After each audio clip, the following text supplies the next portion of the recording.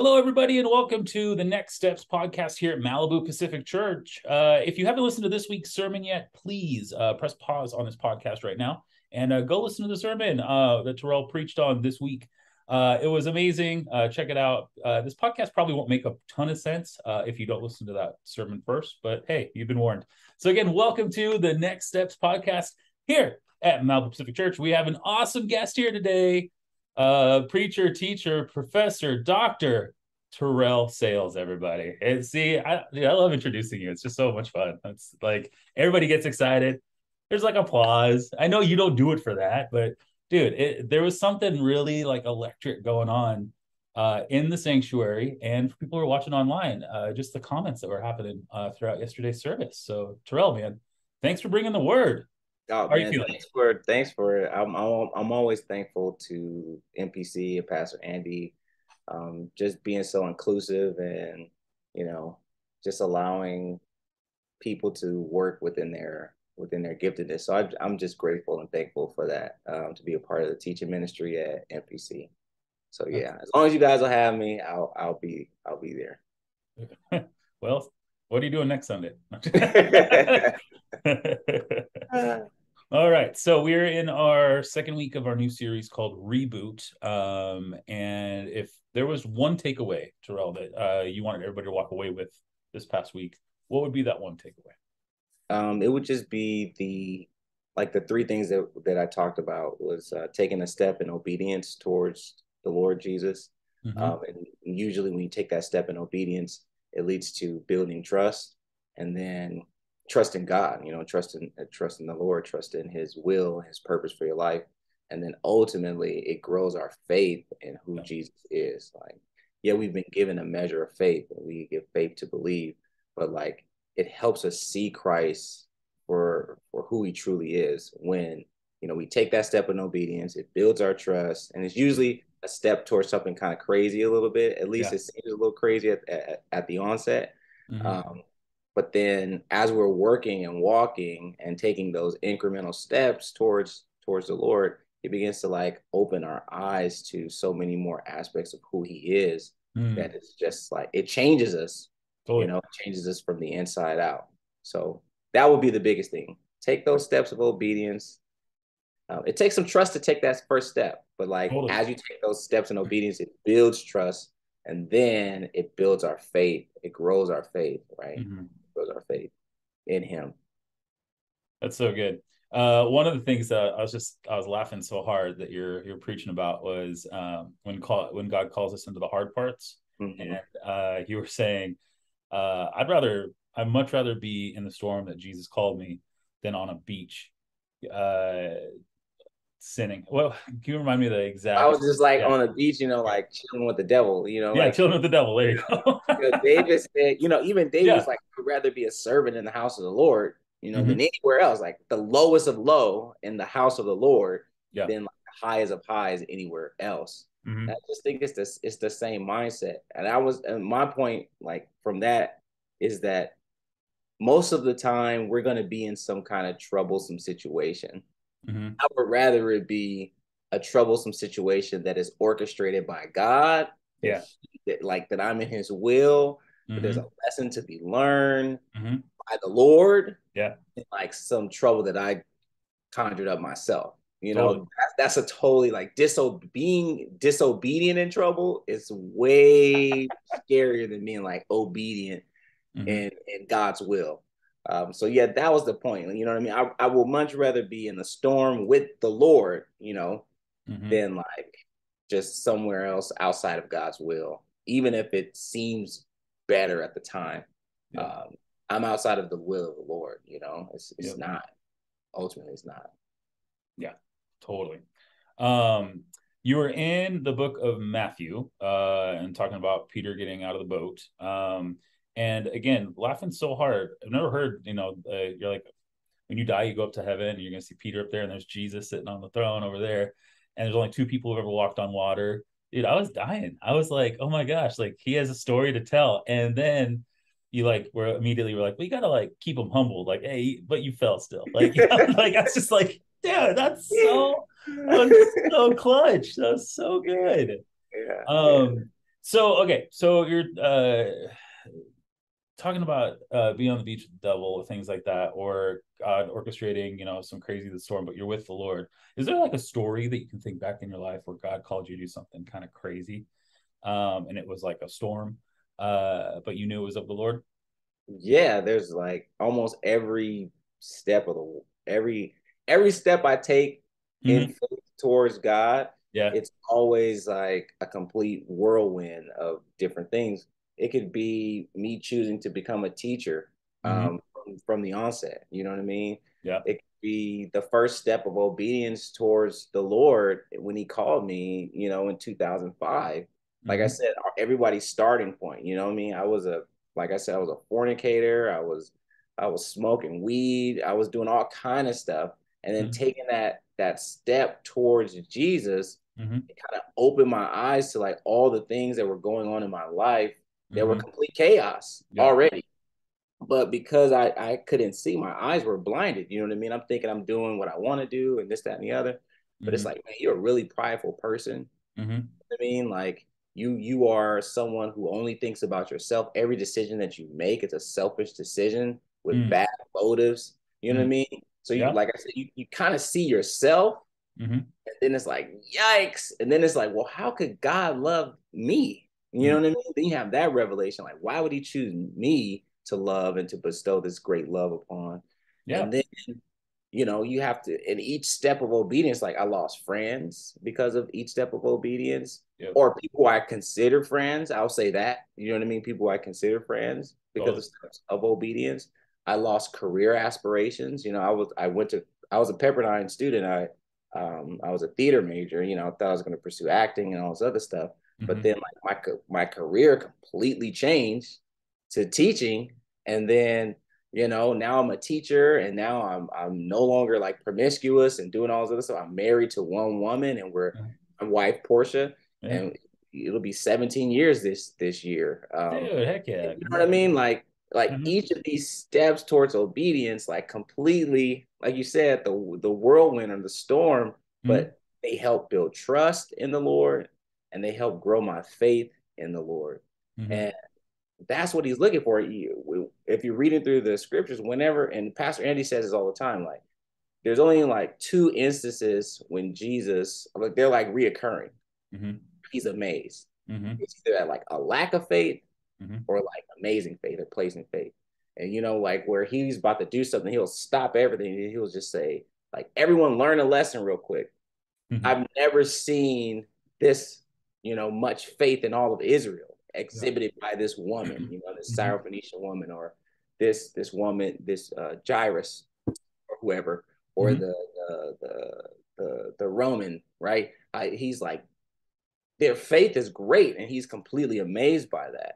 And Mm-hmm. that's what he's trying to grow our faith. So yeah, man, trying to become Dr. Sales, man, that was crazy. Taking Yeah. taking the job at Pepperdine was crazy. We had to sell our house, we had to do this, we had to move, we had to like uproot the family, and all Yeah. of these things seemed chaotic and crazy at the time, Mm-hmm. but it's a strategic step in obedience, Mm-hmm. and it builds our trust. Totally. How we're going to find housing, how we're going to do this, how we're going to do that. Like, you know, we believe this is what God is saying. Yep. That's all I got to go on right now. Like, that's all I have to go on right now. Yeah. And it takes trust, and it takes, to do that. And then he blesses, you know what I mean? And he continues to show himself faithful. And it Mm-hmm. just, it does take those steps. And sometimes it is difficult to take those steps, Yeah. but it's necessary. You know what I mean? If we want to truly get closer to the Lord and Yeah. see him for, what he truly is. I'm so with you on that one. So many times in my life where I'm like, all right, God, this is chaotic, but I know you're calling me to this thing. Let's do it. Here we go. Yeah, it's that same thing of like, Shannon and I were praying super hard. We're just like, all right, what's some next steps that we can do here in the Malibu community and our own family and that kind of stuff. And now we're having a third kid. So there we go. No, Yeah, right? I know, right? That is completely crazy. It's But, crazy. Yeah, people are like, so you're gonna be the grandpa or what? And I'm like, no, I'm not that yeah. old. I'm not that old. Come on, not cool. We have other Malibu families that are like, oh my gosh, I had a kid 7, 8 years later than you guys did. You're gonna be fine. So Yeah, yeah. yeah, It's I'll like roll into complete. preschool and they'll be like, oh, grandpa's dropping them off. Yeah, So talking I mean, about a reboot. Like, man, exactly, I'm starting all the way back at one, you know. dude, reboot. Yeah, diapers. Anyways, all Yeah. right. I thought All we were those things are going done through with my all mind. I'm that. like, Oh whoa, I man, haven't done that. body training. Whew, It's I gonna be so know. fun though. It's It's gonna gonna be be great. great though. It's gonna be great. It's gonna be great. Exactly, exactly. Um, the another thing, man, you were talking about when Jesus rebuking the winds and just he, stopped it right there, and everybody marveled. And your pause right there, the comedic timing that you had, man, like they stood there and they're like, okay, maybe it's him. Like it was just this, like again, the way that you're like constantly just teaching so well. You turn the screw just a little bit and you poke the bear all at the same time. It's pretty incredible. That's a gifting that you really have. And so when you're preaching here at MPC, what would be one thing you would want of the congregation? Like would you want them to be a little more interactive? Would you want them to be more amens? I don't know, something like what's something that you would love to see here as a collective we at Malibu Pacific Church. I just think like I said, I told this to Pastor Andy as well. Like I'm not. I mean, like that. I am used to amens. I think it's a cultural thing or whatever. Maybe it's a Mm-hmm. denominational thing. I don't know. I don't know. Mm-hmm. But I don't want amens for amen's sake. I Oh, want that's good. amens because it's truly like hitting you. And I don't want it. Mm-hmm. The Holy Spirit wants it. The Holy Spirit wants you to agree when the Holy Spirit, right, is moving and you hear the word of God. Mm-hmm. And the amen is like it could be an ouch, like man, or it can be like yes, you know what I mean? Yeah. I agree. And that's it. But mostly, like I told this to Pastor Andy as well. I said we naturally laugh when something is funny. Yeah. No one has a problem laughing in church No. when something's funny. They just laugh because Yeah. it just happens. It's Yeah. the same thing with an amen or with an agreement of Oh, what is being spoken by the Lord through His Word. You know what I totally. mean? It should be a natural reaction, just like laughing or breathing, or you know what I mean. Like if you agree with something, or if something is touching you in your heart and your mind, if it's something where the Lord is like giving you confirmation. It's just Mhm. like, thank you, God. You know what I mean? So Yep. it's not necessarily like this is what I want for NPC, but I do want NPC to be in agreement, like they naturally are. They're naturally in agreement with Yeah. the word of God. You know what I mean? Even when it Totally. hurts, right? Even Even Earth. when it's Yes. like, oh my God. When Uh-huh. it feels good, when it's something that is touching a specific point in their life. Maybe they were praying that morning and the Yeah. Lord like met them with his word and Mm-hmm. confirmed what it is that they were praying for, or gave them an answer to something that they're praying for. Yeah. And then ultimately, like I said, the artificial amen is just like a fake laugh. Mm-hmm. It's like like Totally. thanks, I appreciate it, but I Like, know it's yeah, yeah, totally. But like I don't expect anything from NPC other than to hear the word, to Mm-hmm. let it fall on good soil, and then for us as a collective to live it Mm-hmm. out. Because the message is for me first. You know what I mean? If the Lord gives me a message, it's for me first. Like, how am I applying this to my life? How am I taking steps of obedience towards the Lord? How am I building trust in the Lord Jesus? And how am I growing my faith in my own personal life? Right? I Yeah. can't preach something to you guys that I'm not like living myself. You know, Yeah. um, that conviction is real. And Mm-hmm. then it's scary too because it's like, well, I don't know what God is gonna do next. Now I'm gonna have to live it out because Oh, I proclaimed it to God's people. yep. Uh, so now I have to live this out as well. So I'm praying like, oh Lord, help me be obedient. What you call, help me trust you, help Yep. me to grow my faith as well. And it's about application. As a teacher, it's not. I can't assess if students have learned something, right? I can teach something, but how do Mm-hmm. I know if students have actually learned it? Yep.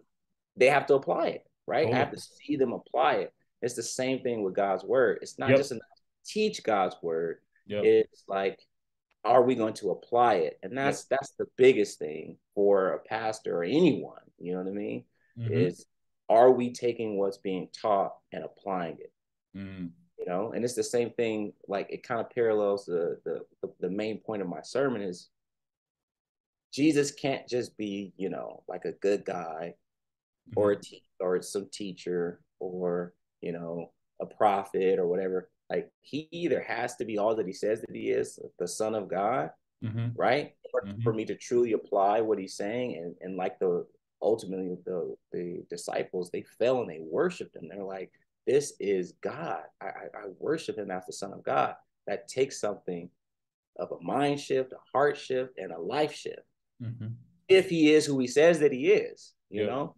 And it's the same thing. Do I apply what he is teaching? And do I apply what he's saying that I need to apply to my life? And do I see him as he truly wants, as he truly is? You know what I mean? Yeah. So that's the biggest thing for NPC, for all churches, and for myself and for you and Pastor Totally. Andy, top all the Totally. way down. It's like, are we taking what we're learning and are we living it and are we applying it to our lives? Totally. One of the things was that was so brilliant too was you took photos before the service. Can you explain the thought process behind photos? Yeah. Sorry, anyone whose photo was taken without your consent. I think like once you walk on the campus, there's like a unwritten consent to have pictures taken. Yeah, But yeah. sorry, but other than that, my point with that, my thinking with that is sometimes we take ourselves out of the biblical story. You know what I mean? Like we Mm. take our like I wanted the saints to see that they are currently actively taking those steps towards Yeah. God, right? Mhm. Towards learning who Jesus is. Yeah.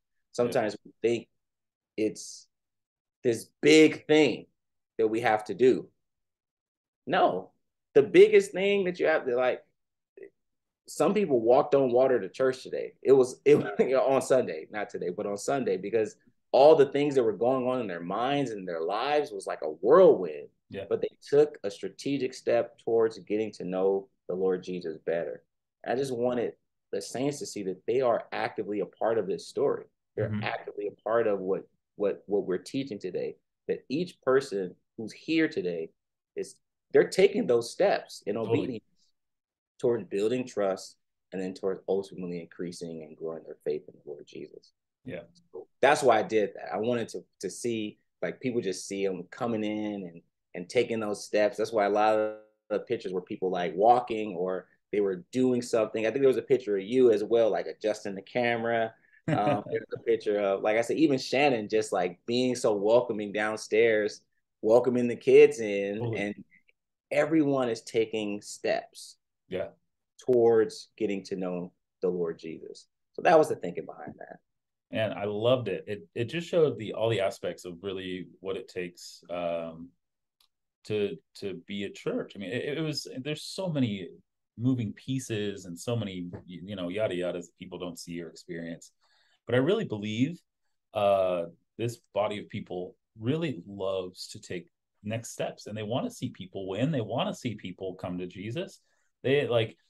I don't think there's a single person here that's like, no, I want this place to fail. Like Yeah, no exactly. one whatsoever. And so just to give that glimpse of all the different things that you never know what type of interaction you're going to have with a person that's going to lead them to Jesus. Like you showed a picture of Dieter walking in his, the yellow vest and he's doing parking lot. He's Yeah, the first person that they are going to meet when they walk on this campus if someone was brand new yesterday. And I was thrilled that smiling Dieter was there doing yeah, it, you yeah, know? Or like you're saying with Shannon, like it's all these things work together, and that's just the body. That's the church. yeah. Man, it's so good. Okay, so as we're closing up here, any last thoughts you had, like after you preach, like, oh, I wish I would have said that. Oh man, or was it like, no, this is where it is. This is good. Well, you always like, like, Lord, did I do not like did I do a good job, but did I do a good service of teaching your word to Mm-hmm. your people? You know what I Mm-hmm. mean? It's an honor and a privilege to be able to teach God's word, but it's just like with my own children. I don't want anyone just like teaching my kids. I want to trust that they're going to do good with what it is that they're teaching, because those are my kids. You know what I mean? And I'm Totally. pretty sure the Lord feels the same way. So it's just always like, Lord, did I make you proud? You know what I mean? Mm. Did this act of service, make you proud? Were you satisfied Mm-hmm. with it? And I believe that he is. Yeah. There's always something else that could go well or whatever, but I pray that everyone pretty much got the the lesson. Mm-hmm. It's like take steps towards obedience. Yeah. But I think the biggest thing was like our difference in perspective. Like at the end of this sermon, we looked at a passage from Matthew 8. I think you referenced it earlier, where they were on a boat with Jesus, the storms were raging. Mm-hmm. Kind of similar scenario, right?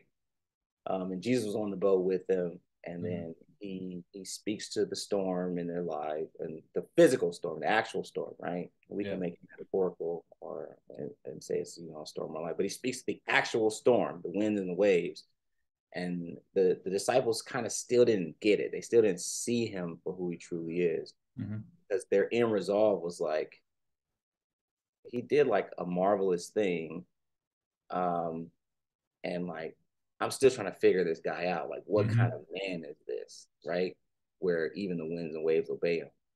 But then, as you continue to take steps towards Jesus, so that was back in Matthew 8. So there's different things that are happening. There are different lessons that they're learning as they're walking along. And then even in Mm-hmm. 14, he feeds the 5,000 or 20,000, with two fishes and five loaves of bread, and they still Yep. kind of didn't see it.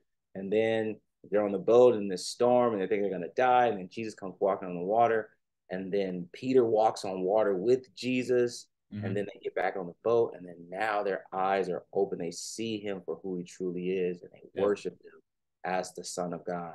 And that's what that landing point is what I want people to see, is as you continue to walk with the Lord, no Yep. matter where you are, no Yep. matter where your starting point is, be patient, because he's patient with you. Absolutely. You know what I mean? Everyone thinks like, I got to be like this super saint and super Christian, do all this crazy stuff. It's like, yeah, maybe, but sometimes like, no, Yeah. it's just seeing him for who he truly is. Mm-hmm. That's the biggest thing. The biggest thing of why he came is for us to understand that he is the Son of God. He Yes. is the way to salvation. He is the way to God. And Mm-hmm. we have to acknowledge that. We have to submit to that, Yep. and believe that, right? And then that moves our life in a particular trajectory from that point on. So that's Absolutely. the biggest thing. Mm-hmm. Just take those steps of obedience. It'll Yeah. build your trust and ultimately grow your faith. Mm-hmm. But ultimately, what I want you to see, or what I believe the Lord Jesus wants you to see, even like if you go to the Gospel of John, he writes this whole gospel and he says, like, I wrote this whole thing for you to see. Like, my gospel is a little bit different than the other three. And the reason why I wrote it this way is because I really want you to see that Jesus is the Son of God. Yeah. And that by believing in him, you might have eternal life. Mm-hmm. And that's it. Like, Yeah. that's it. Yeah. That's it. Yeah. I love, man, wherever anybody is in their walk with the Lord, even Jesus's like closest inner circle still didn't believe in him, and they were walking next They to were him. Like walking it's next to him. like they saw it, and they were still like, I don't know.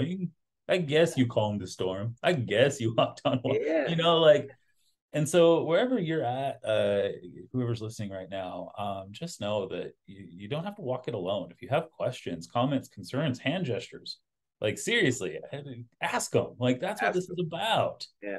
So getting closer with the Lord. So, all right. Hey, Terrell, thank you so much for your time, man. We are so grateful for you, your family, your wisdom, and just your friendship at this church, man. If you want to talk to Terrell, he costs about $150 an hour. No. And no, just find him out on the patio. Come talk to him. Yeah. He's a great dude. And then things are coming up here at MPC. If you have questions about the church, we have this amazing thing called Starting Point. It's a great, great place for you to go and ask any questions about your faith, about walking with Jesus, what this whole church thing is all about, and who God is. So Starting Point is happening at the end of January. Register online. Again, if you have any questions, comments, concerns, or hand gestures and want to ask some questions here on the podcast, we'd love to get those. Please send those into info@malibupacific.church. Again, info@malibupacific.church. And we can get you those questions answered. All right. We'll see you next week here for Next Steps podcast here at Malibu Pacific Church. Terrell, again, thank you. Thank you.